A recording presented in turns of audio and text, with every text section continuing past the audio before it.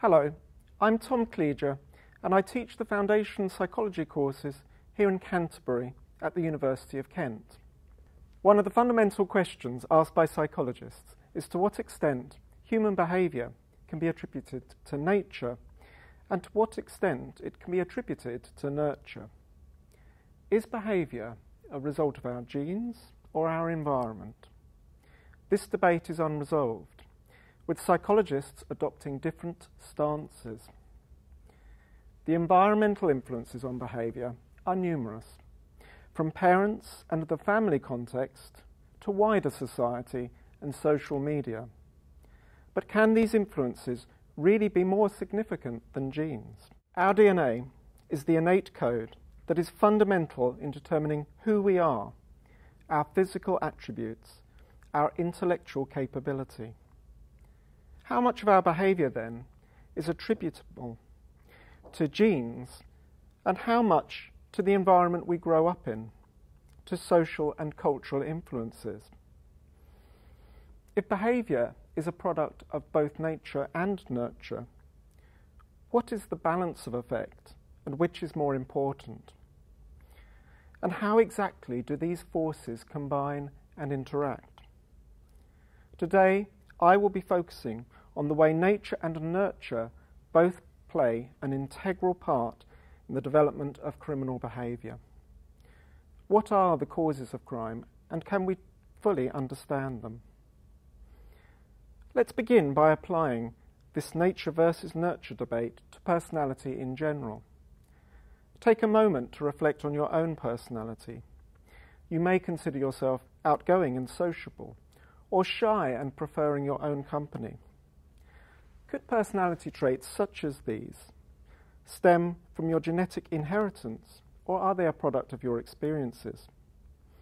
Theorists such as Eysenck have proposed that personality is underpinned by biology. For example, a person with an underactive nervous system is more likely to be an extrovert, whilst a person with an overactive nervous system is more likely to be an introvert. Reflect now on your own family. Are there patterns and consistencies in personality traits across the generations? If so, perhaps this indicates that these traits are inherited. What then are the personality traits that are more likely to lead to criminal behaviour, and might these traits be inherited? Well, according to Eysenck, 1947, the criminal offender has a particular personality that can be measured. The criminal will score highly for psychoticism, that's aggression and lack of emotion, neuroticism, being over-anxious and unstable, and extroversion, that's outgoing and seeking social stimulation. Eysenck theorized that the tendency towards extroversion has a biological basis. So it follows that criminality is attributable, at least in part, to nature. But Eysenck also stated that socialization is a key part of the emergence of a criminal tendency.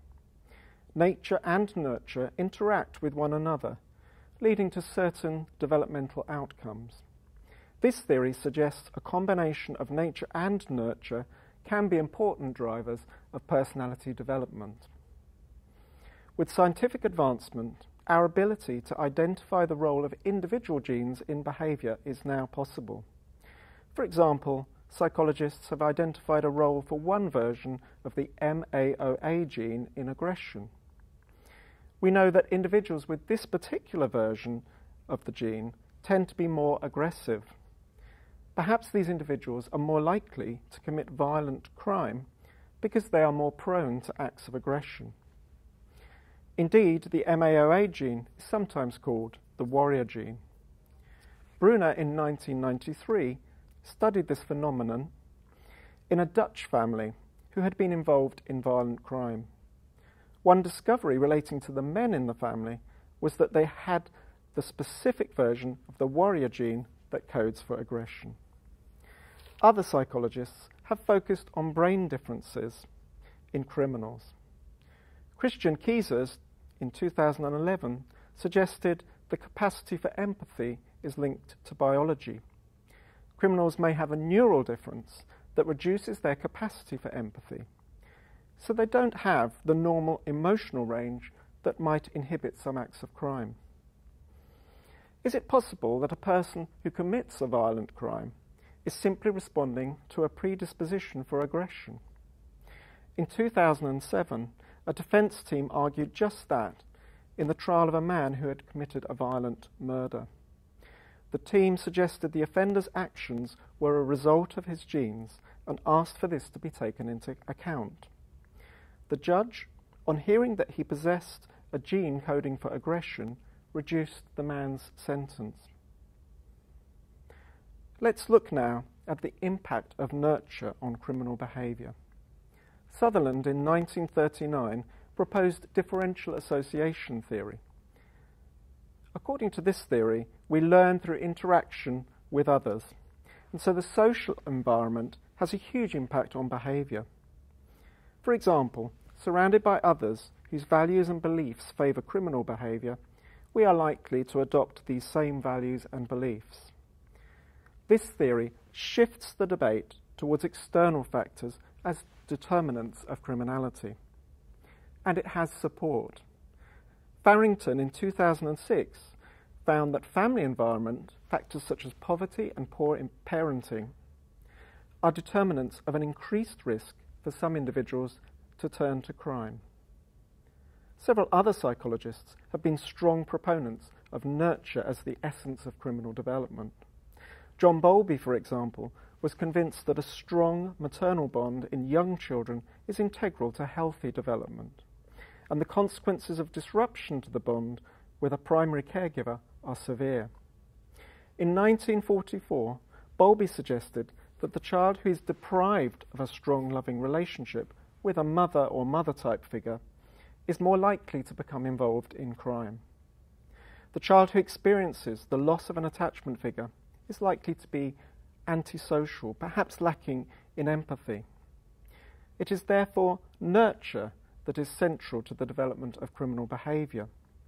Sigmund Freud's theory also emphasises the importance of early childhood and the critical role of mother and father. Freud in the late 19th century argued that one part of the personality, the superego, may develop abnormally in the absence of the same-sex parent. According to this theory, if an inadequate superego is formed in early childhood, then one possible consequence is that the child will grow into an adult who is likely to commit crime. Some research considers the effects of both nature and nurture on aggression. Caspi et al. 2002 looked at instances of child maltreatment between the ages of 3 and 11 years. Maltreatment did correlate with aggression. In addition, the researchers found this was a particularly strong effect on those with that specific version of the MAOA gene. This study sheds light on the complex relationship between genes and environment. When it comes to the sentencing of criminals, the impact of nurture on the individual is surely relevant.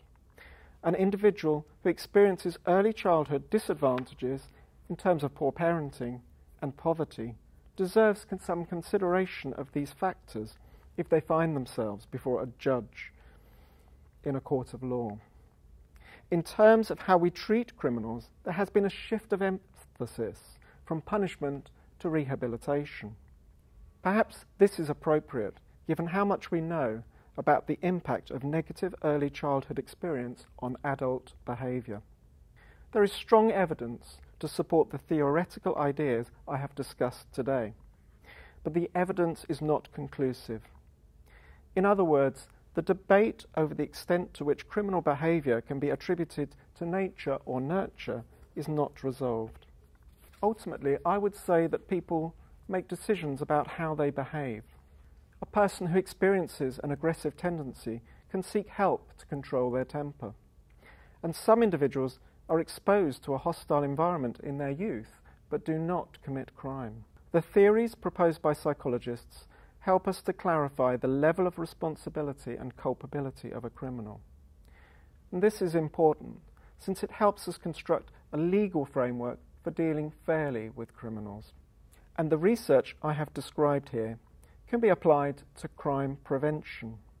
Armed with the insights of psychologists, we have an opportunity for action to protect vulnerable children from damaging environments that negatively impact on their behaviour.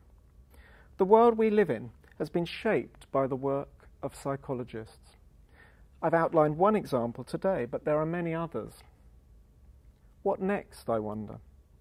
What new findings will psychologists uncover about human behaviour?